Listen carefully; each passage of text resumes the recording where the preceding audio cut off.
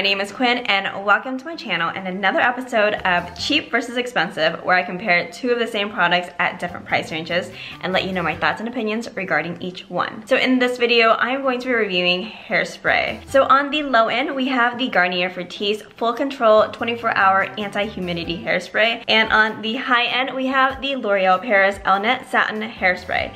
Now, technically, this isn't a luxury brand. L'oréal Paris is a drugstore brand. However, this is a cult favorite. It's used by celebrity hairstylists on celebrities, and I personally have been using this for a few years now and have absolutely loved it. The price range is anywhere between $12 to $17, and so for a hairspray, this is a lot pricier than just a regular drugstore hairspray. So that's why I chose the L'Oréal Elnett for the expensive option for this video. So to compare these two hairsprays, I'm pretty much just going to curl my hair. Then I'm going to spray one side of my hair with the L'Oréal Elnett hairspray and the other side with the Garnier Fructis Full Control hairspray. And then I will check back in a few hours to see how well these hairsprays hold my curls and see which one does a better job. So as far as spray or mist for the hairsprays, they're both very fine and they distribute the products very evenly. I have a little test here. I have these pieces of paper. I'm not sure if it's gonna work or not, but let's give it a try. I'm gonna go ahead and spray these papers with the hairsprays and see what type of distribution the sprays have and see which one has more of like a fine mist and which one has more of like larger particles, because the larger particles are going to give you like harder hair just because it's spraying the hairspray into globs as opposed to like very fine mist. To be honest, I can't tell.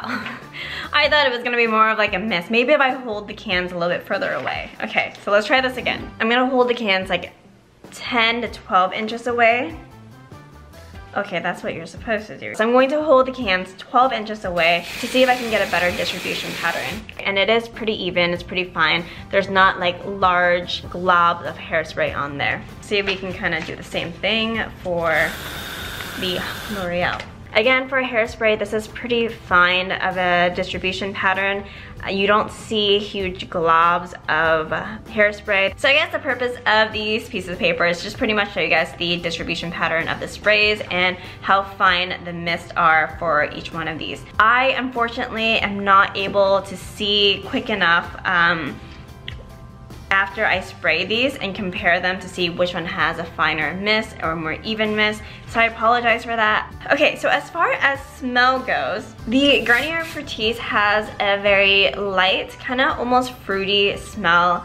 I actually really like the smell of this. It doesn't smell bad at all. And then the L'Oréal Elnett hairspray has a little bit of a stronger smell. It smells more like hairspray, like the classic hairspray if you think of it. It's not super pleasant. Like this one almost kind of is like perfumey. This one just smells like a hairspray. And this is actually supposed to be unscented. I completely goofed and I like forgot, but there is definitely a smell. But maybe because it is unscented, there's more of that kind of classic hairspray smell to it as opposed to this probably has like some type of fragrance in it. So that's kind of another thing to consider also. I didn't really consider that when I was initially doing the reviews for these two separately. However, with both of these, the scent goes away really quickly and it's not like a lingering smell that stays in your hair. So both of these hairsprays are anti-humidity. The L'Oréal Elnett is an extra strong hold and the Garnier Fructis is an ultra strong hold, which I pretty much kind of understand as the same thing. On the description for the L'Oréal Elnett, it promises an ultra fine mist that leaves hair feeling clean with a soft, shiny finish and satin touch.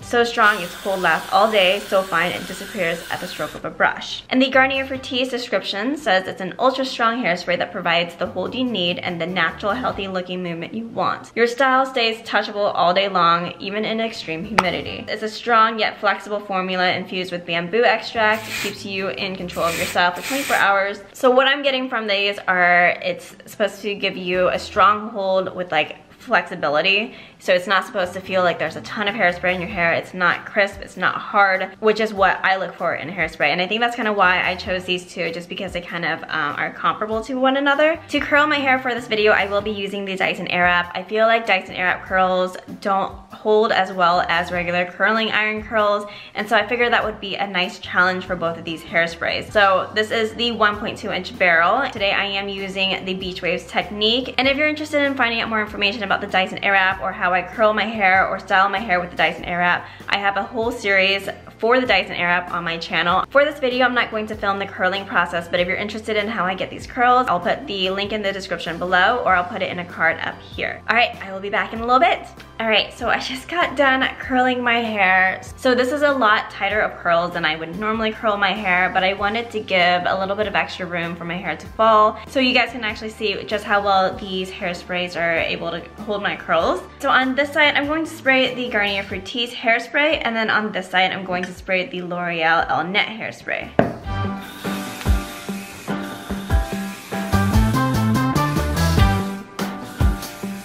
Just gonna give it a couple minutes to dry before I kind of let you guys know the difference and how they both feel.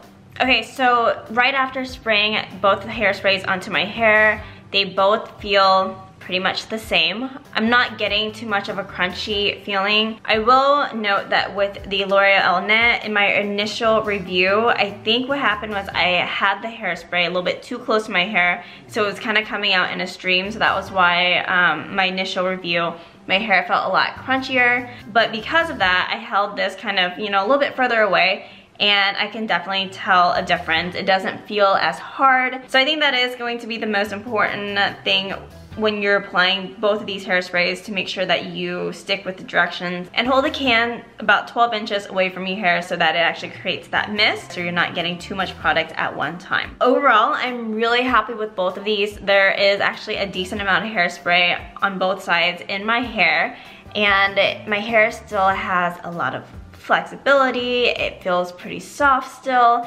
and it doesn't really feel like there's that much product in my hair, which I like. So I'm very curious to see how both of these will hold up throughout the day, but I will check back with you guys here in a few hours and give you my thoughts and opinions, and we'll go from there. Alright guys, so it's been 9.5 hours since I initially curled my hair and sprayed both sides with hairspray, and here is what my hair looks like. So prior to coming back and doing this update, I've honestly been sitting in front of the mirror trying to figure out which side of my hair held the curls better, and quite frankly, I can't tell a difference. I feel like both sides are pretty even. So both hairsprays, the Garnier Fructis and the L'Oréal Paris, held the curls really well. Overall, the curls did loosen a little bit, but considering it's been 9 hours, it's honestly held my curls really, really well. If one of my girlfriends were to call me up and invite me to go out tonight, I would feel comfortable leaving and having my hair like this and not having to touch it up or anything. Feeling my hair right now, I wouldn't have guessed there's any hairspray in it. There's no crunchy feeling, there's no hardness. So both hairsprays did a great job, you know, keeping the flexibility of my hair while still doing a great job holding the curl and the style. So that's one thing I really, really like about both hairsprays. As far as scent goes, I know that I mentioned the scents right when I sprayed my hair with both of these, and yeah, there's really not a strong scent that's coming from my hair.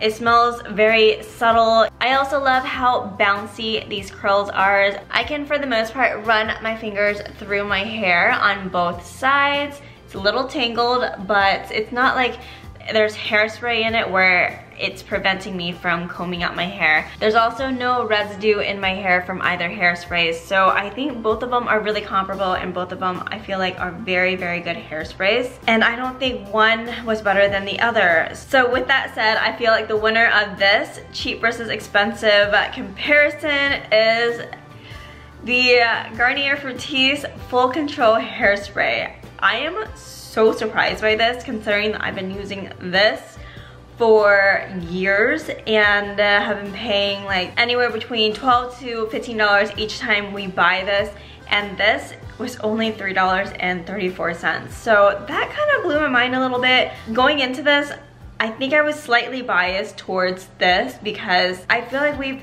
just invested so much in this, and I feel like it's been, you know, good to us for so long, but had I known that I could have gotten these same results for so much cheaper, I think I would have gotten this a long time ago. So I'm really surprised with the turnout of this cheap versus expensive comparison, but I'm pretty excited. I'm excited to use this more and see if I'll continue to like using this as much as I've been loving this. Anyway, I hope you guys enjoyed this cheap versus expensive comparison video. Have you guys tried either one of these hairsprays, or do you have a favorite hairspray that you always go to? Let me know your thoughts and opinions in the comment section below. Please give this video a like if you guys enjoyed it. And if you haven't done so already, please be sure to click on that subscribe button right there and click that bell notification so you can see more videos like this. I hope to see you guys in the next video. Bye!